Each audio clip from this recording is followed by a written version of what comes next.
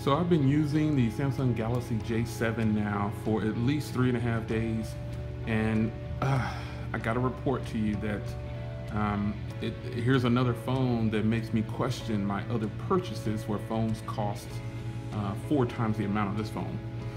This phone is retailing right now on T-Mobile for $239. I caught it for $199 at full cost, and even at $239, it's still a phenomenal purchase based on what I am experiencing. Now, a lot of people have been asking several questions about other devices, and everybody's pumped about the OnePlus 3 and all these other devices that are hidden.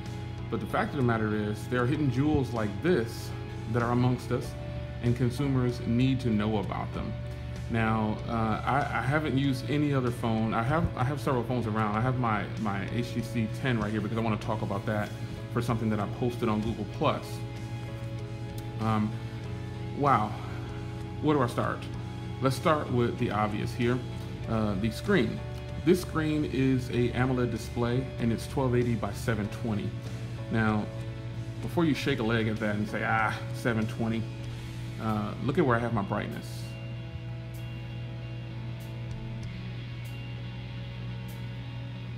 I keep my brightness right there. That's at about 15–20%, maybe 20%. This phone does not have auto bright, so I keep it down low like that, and look at how bright and vivid the screen is. Now, they have what's called outdoor mode, and if I hit that, it really brightens the screen up. I mean, this is just ridiculous. Crazy crystal clear brightness.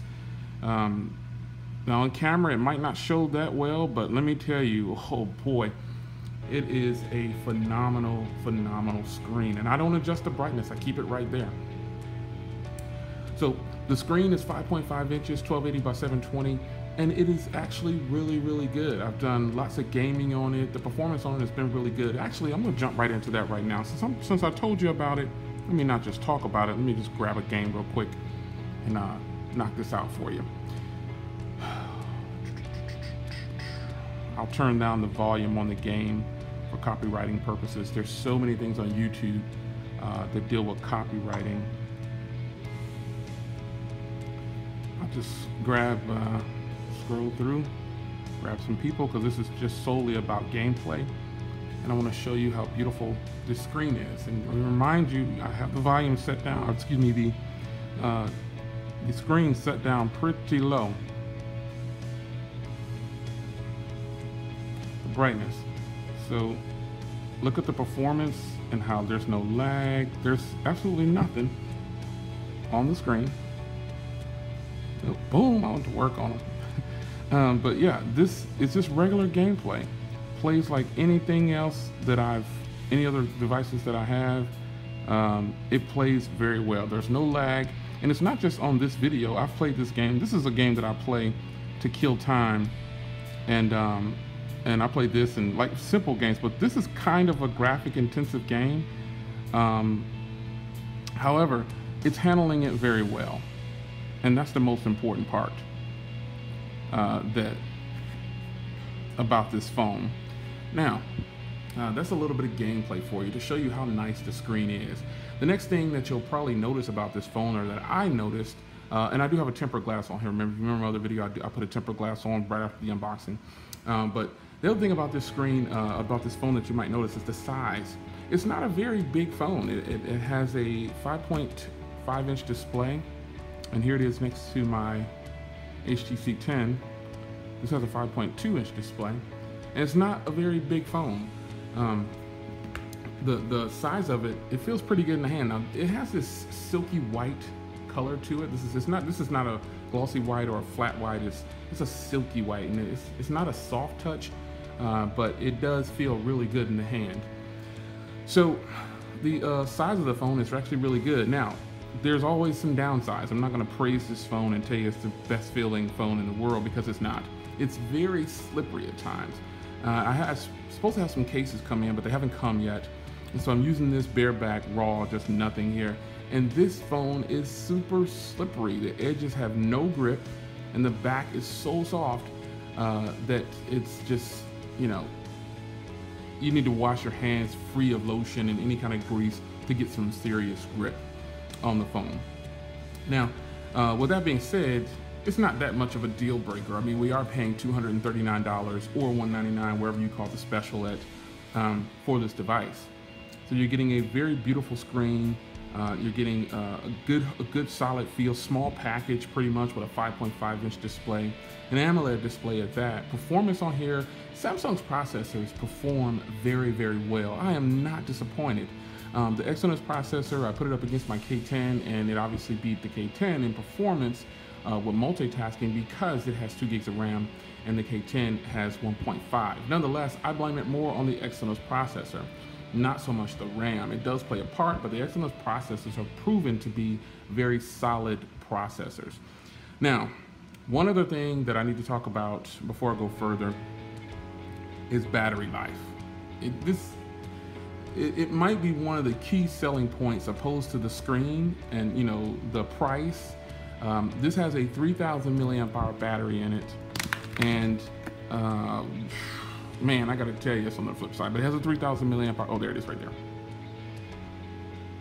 3,000 milliamp hour battery. While I'm in here, SD card slot, takes a nano SIM. I mean, you don't have to make very many adjustments at all. But I gotta talk about this battery. Now in a second here, I'll pop up on the screen here instead of showing you, I'll show you here, but I'll also pop up on the screen the battery life that I've gotten. Someone in a comment asked me and said, hey Jay, you know, what kind of battery life are you getting? And when I told them, they were just kind of like, what? It was on Tony Pazzo's video actually. The guy was asking me, you know, hey, what are some battery tips, you know, for my device? And, you know, I told him, hey, I think they were asking for this phone too. I don't remember exactly, but nonetheless, as you can see here, I went almost a day and a half on a single charge. No plug-ins, no nothing, a day and a half. Now, are you ready to see what the battery life actually looks like? Just a minute over, almost 2 minutes over, with 3% left, I had 8 hours of screen on time. No joke. This phone, and there's other days, I think, where I had 7, let me see here, there's another day. There's a 4-hour one, 3-hour one, 6 hours, okay. Those 3 and 4 hour ones, those were on days where I was conditioning the battery at the beginning. But afterwards, look at 20 hours, and you got 6 hours and 47 minutes. This phone is fantastic on battery.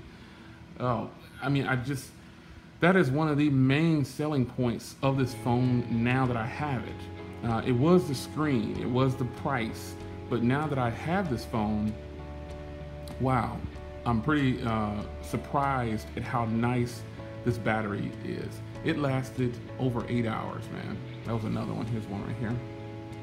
8 hours, 1 minute, 40 seconds with 3 minutes left.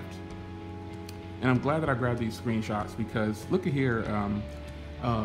When I went to sleep, it had 27%, I think it was. When I woke up, it was at 26%. And there it is right there. The proof is in the pudding. The proof is in the pudding. Look at that. It stayed. Doze on this phone is amazing. I kid you not. Doze is amazing. Look at that. I went to sleep with 26%, 27%, I think it was, and woke up with 26%. It moved, and it might not even move to full 1%, depending on where in the log for the battery. I can't see it, but however, look at that time. 1 day, 10 hours, 36 seconds. So my experiences with this phone for the last 3.5, 4 days, or however long it's been, wow, it's been amazing. Now let's tackle one thing here about the camera. So I put up a photo. On Google Plus, and I said, hey, you know, which one of these looks better? Here it is right here.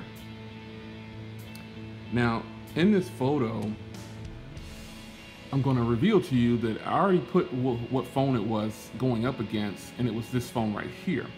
Now, on the left is the Samsung Galaxy J7, and on the right is the HTC 10. So what does that say about the HTC 10? Does it mean that it has a horrible camera if this phone right here that costs a third of the price is at 47%? There's 32 volts there. I just put in there which one looks better, left or right, and I put HTC 10 and Samsung Galaxy J7, and the votes came in. People left comments, but on the left is this phone. So for a third of the cost of this phone, that means I'm getting a pretty good camera. Pretty good. This is kind of turned into my review, sorry. However, what does it say about this 21 I think this is a 21 megapixel camera or 20 megapixel. This is a much higher price phone and the specs are a lot higher being compared to this phone right here, which is only a 13 megapixel, no OIS, no laser focus. I was sitting in the chair last night. I shot the picture with both phones right by each other, and there it was. 47% of you feel like the J7 is just as good a camera as the HTC 10. Now, that doesn't mean the HTC 10 has a horrible camera. It just means that the J7 has a good camera. It can stand its own against a phone that costs 3 times the price and has way better specs on paper. So, take your blinders off. If you're one of those people that say, oh, I gotta get this because that's why I continue to review phones that don't cost $900, that don't cost $700 all the time. I always bring phones in. If I can catch a deal on a phone, you know, I'll grab it. Like the K10, a phenomenal phone. I'll do a photo shoot with that one as well with this one, and I'll put it on Google Plus as well, and then I'll wait a little bit and then I'll reveal on Google Plus, or maybe when I do my full review of this phone. Anything that I didn't like, you might ask? Yeah, it's definitely the speaker. The speaker is definitely not the loudest speaker because they have it placed on the bottom, on the back here. If it was on the bottom and it was the same speaker, it still wouldn't be that loud. What I've noticed in phone calls with this phone, the volume, I even plugged in, speakerphone on here is just horrible. You have to be in a really quiet area in order to hear the person if you're gonna use speakerphone, and the quality itself isn't that good. Now, when I plugged in to talk with a headphone jack, it still wasn't that good. I was like, wow, you know, they cut corners, but you know, hey, I'll take it. The volume is just really, really low on both making phone calls and speakerphone and everything. It's just really, really low compared to a lot of other phones. So with that being said, have I been enjoying the J7? Oh yeah, I've been enjoying it a lot. I haven't used any other phone but this one as my, well, I'll say my primary SIM card is in this phone. And it's not in this phone at the moment. But I gotta tell you, if you're a person who's in the market for a solid performer, wow, this is the one. Check out my camera review I did of this phone and the versus the K10 in performance, and tell me what you think. It's your man Jay Will. I'll see you guys in the next one. Take care.